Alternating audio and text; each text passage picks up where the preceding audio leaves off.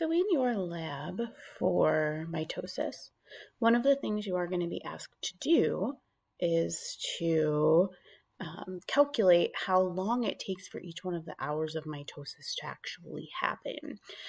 So in this example, I've taken the set of data we actually used in the video that Liz and I recorded as kind of our example problem here. So in your lab book, there is an equation here of what you are going to be using, right? So it is 24 hours.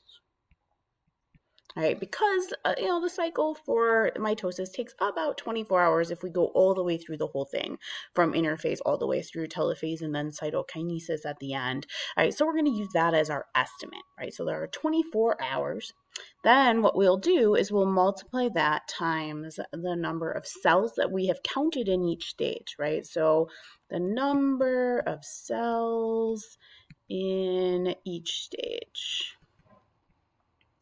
And then what we'll do is we'll divide that by the total of everything we counted. So this is the total of all cells.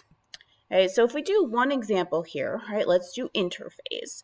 All right, so with interphase, so if we want to know hours in interphase, we will take 24, so 24 hours, times the number that we counted in interphase. Okay, so that's 225.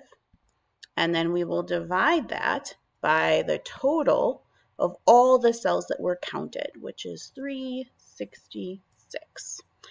So we pull up trusty calculator here.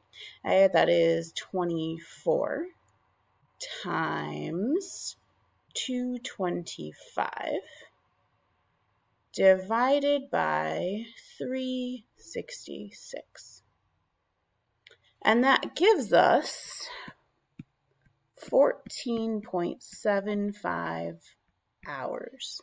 So again, we should do this for all of them, right? With prophase, instead of the 225, right? With prophase, we would be using 50. For prometaphase, we would use 35, and all the way through until telophase, which you would use 19. But the equation is exactly the same, right? So you can calculate every single hour, and then at the end, what you should find is that the total of all the stages, if you add them up, should equal to 24 hours, right? Because we're basically just taking a percentage of each one and taking that 24 hours into account.